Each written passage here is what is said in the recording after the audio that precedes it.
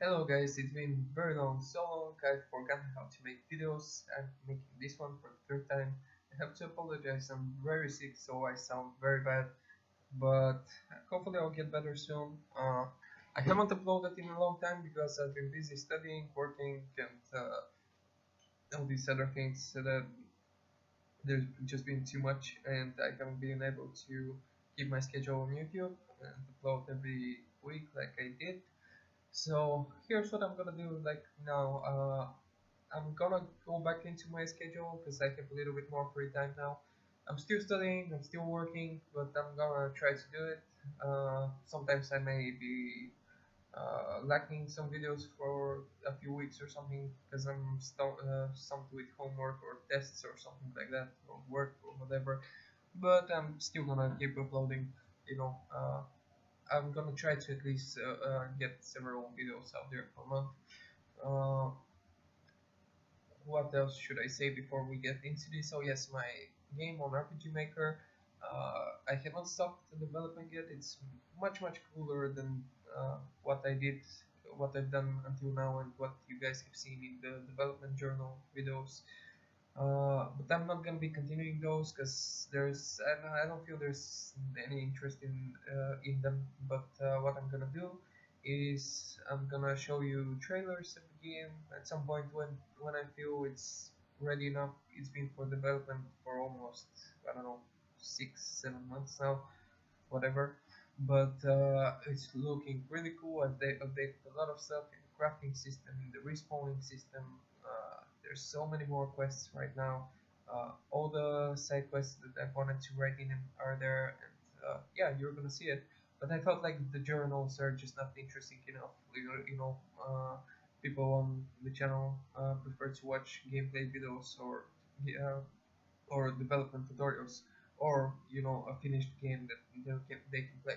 So these are things that I'm gonna put out for you guys. Uh, so what is this? So again, no more development journal videos for Dragon Blade for my RPG Maker game. I'm still developing it, but there are gonna be more tutorial videos for RPG Maker because I feel like a few people uh, learned something from them or found something they needed for their game. They had a few dozen watches, etc. So and some likes. So I guess that these videos are something that you guys find useful. So I'm gonna keep doing those tutorial videos, but not the development journal. Okay, into this game. I'm coming back to Unity. I've said that I've wanted to do, like, if you've watched any of my previous videos, I've said multiple times that I want to return to Unity. And since I am going to courses on C Sharp, I decided it's a good time to test my skills. And by the way, on JavaScript as well. But this specific game, I decided to do on C Sharp. Uh, anyways, I decided that it was a perfect opportunity to both challenge myself to use stuff that I've learned recently on my courses in this game. This is one of the things, so this game is mostly running on multi-dimensional arrays, jagged arrays. I don't. I actually not sure that it's running on jagged arrays, but then never mind. Multi-dimensional arrays, whatever methods, classes, whatever. Those basic things in C Sharp.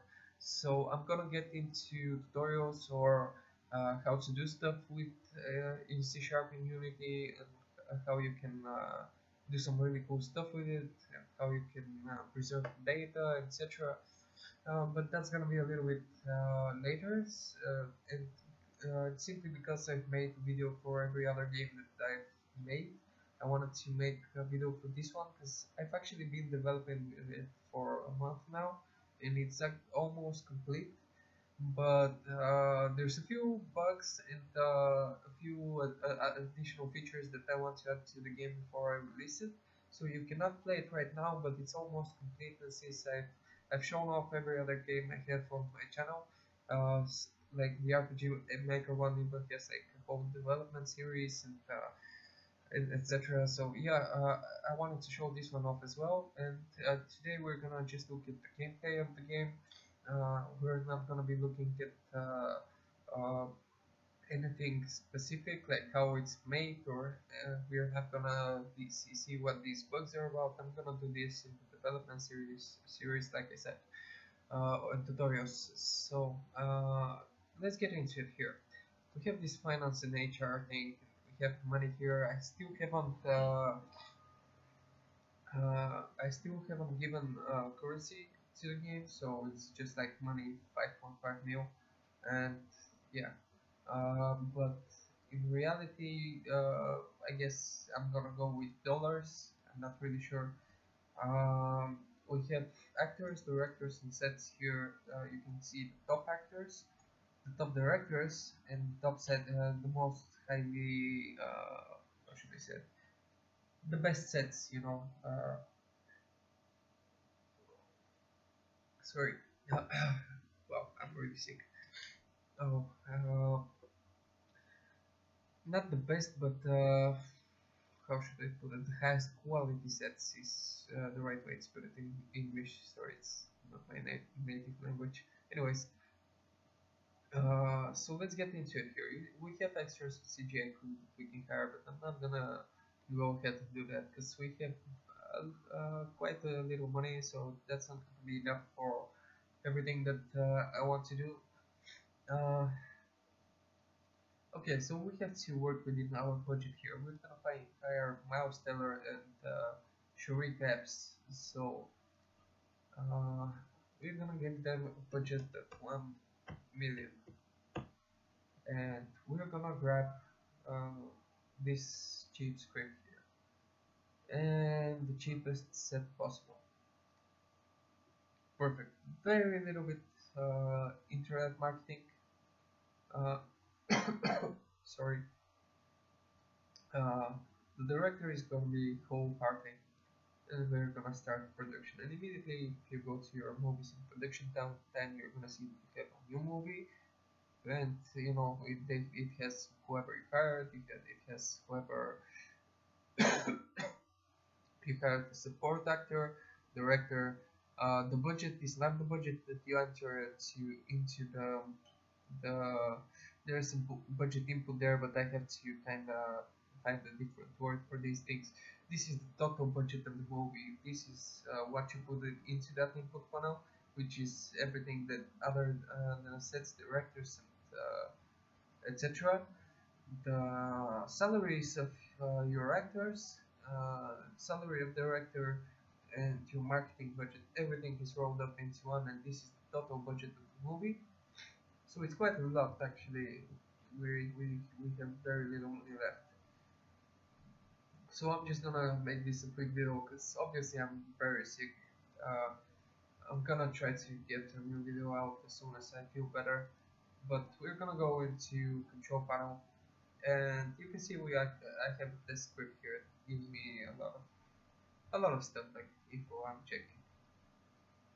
I actually check this. Yes, it's not working properly. So one of the things, this game is not out yet, but it's gonna be out in about a month. One of the things that I need to fix, or there's a few bugs. There's a bug in the produced movies that we're not gonna get into because it only happens when you play for a very very long game. There is a bug in money when you go into a loan, so your money goes minus something. Um, there is a bug there, you cannot get out of the loan for some reason. I'm gonna fix that. I think I know where it's coming from. It should be fairly simple. Uh, so yeah, just quite a few bugs. I still need to add function to the cancel button and the save button. So and I'm actually working on that, but I don't understand serialization that well yet.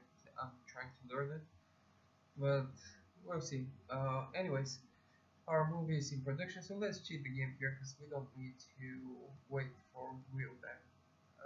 But you cannot do this in the game. I can do it from the phone. Get it away. When did we start producing this movie? Yeah. Uh, as you can see, when your movie is released, you get reviews. Uh, Obviously, they hated us. you can find the Rotten Tomatoes and Metacritic, the usual suspects. And now your movie has moved from here, from movies in production, to produce movies. And we have a little bit more statistics here than we had in movies in production, and that's the total score of your movie that is based on the skill of your actors, the skill of your support actor, the skill of your director, and the quality of your set, and the budget and the marketing that you've added to the movie, uh, etc. And yeah, and the quality of the script as well. All of these things calculate into this final score, and obviously we don't have very good score because we chose the cheapest actors and scripts and sets, etc. But that's how you start, because obviously you don't have enough money. I'm thinking I can make, difficulty levels where you start with different amounts, maybe even a sandbox level. Anyways, so this is the basic idea of the game. You create your own movies. Just a little game I made in one. We're gonna go into how I made it, how you make a text-based movie, not movie Tycoon, but I guess you can make any kind of Tycoon with Unity. One more thing I want to mention about the game is that it's actually reactive. It reacts to the display size you give it, so it should run in multiple displays. It cannot run in very well in portrait mode. Like I recommend keeping landscape mode when you play it on your Android, because this is an Android game. I'm gonna release the PC version, but with these buttons, etc., it's basically meant to be an Android game. So I'm gonna show you why it's not good for portrait view. You can see immediately there's overlapping, because there's just like a minimum size that they've given to the panels here, and that's simply because otherwise the text is just gonna become unreadable, and like if you keep pushing it, it's just gonna overlap with a whole bunch of stuff, you know. It keeps decreasing, but it cannot decrease the buttons and the panels and everything enough uh, to fit it all. But if you go to horizontal, like there are some cases where it's gonna work like this. It's still gonna work. You have access to your, if your resolution is this. Here it's still gonna work, but at some point, like in some screens, it's gonna create problems. Sorry. But if you go, uh, uh, sorry, landscape view, there shouldn't be that many problems for most landscape devices. At least that I've tested it with. Anyways, oh, sorry guys, I'm very sorry. I'm very sick here. The game is gonna be ready in about a month. I want to include all the features I said that can be included. Thank you guys for watching. I'm gonna try to release more videos soon. See you guys in the next one, and I hope you have fun, playing this game.